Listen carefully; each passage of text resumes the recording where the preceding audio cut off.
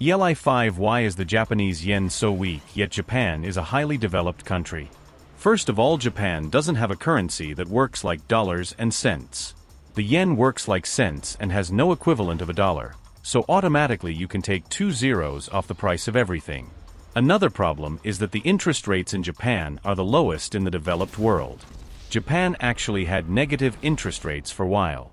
Economically, Japan is a really weird country by our standards. People save a lot of money. Culturally, they are strongly opposed to price increases on anything, making it very hard for companies to raise prices and salaries, and it's really hard to get them to spend and invest. The very low interest rates were an attempt to get people and companies to borrow money, any money, and trying to cause inflation in Japan. Women in Japan, who traditionally are in charge of the family finances, started taking advantage to borrow money at almost no interest and invested in foreign currencies, waiting for the yen to devalue, then would sell it to make money. This was referred to by the media as Mrs. Watanabe. With interest rates climbing, you can't do this anymore, and many women were caught out, stuck with loans they had to rapidly pay off.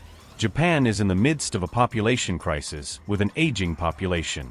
Wages are stagnant, and they are having shortages of employees in the job market. They also aren't allowing in a lot of immigrants to stem the tide like in North America. So they are in an economic slump. Japan is also in the midst of a political crisis.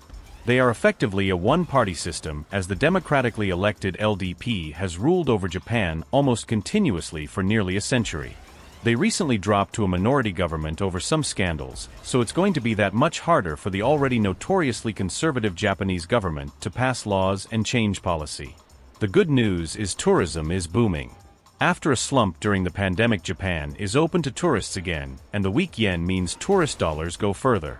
But the public is pushing back against this too, calling it over-tourism, as Western tourists are constantly shown on the news disrupting the lives of Japanese and making an ass of themselves.